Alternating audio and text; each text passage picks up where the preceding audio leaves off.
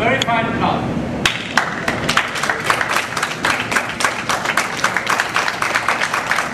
A Lagos State event that attracted comments at the 5th World Urban Forum in Rio de Janeiro, Brazil.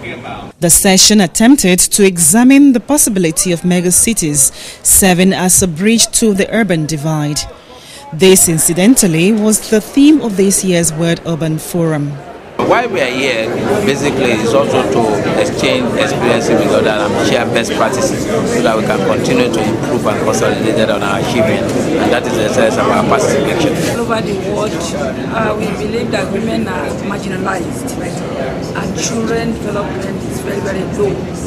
And if you must have a complete nation and a developed nation, women must be empowered financially, morally, socially, psychologically, and emotionally to be able to develop children.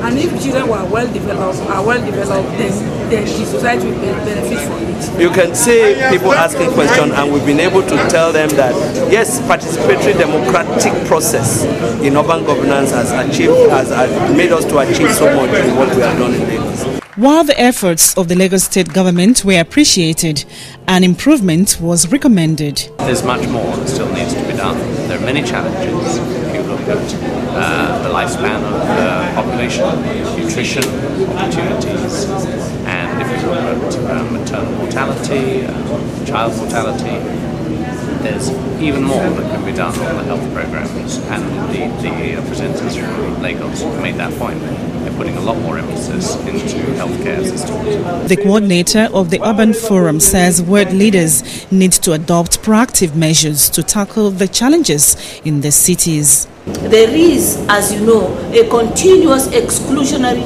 process of the urban process.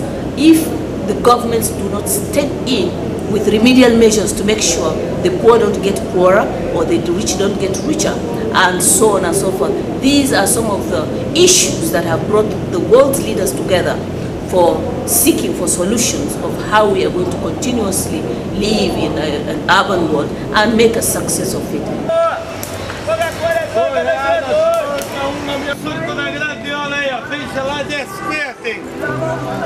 Growing metropolitan centers will continue to attract the attention of world leaders who gather biannually to deliberate on the way forward.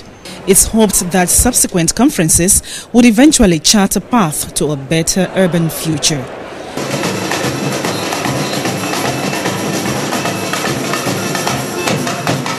Vivienne, Irikefe, STV News.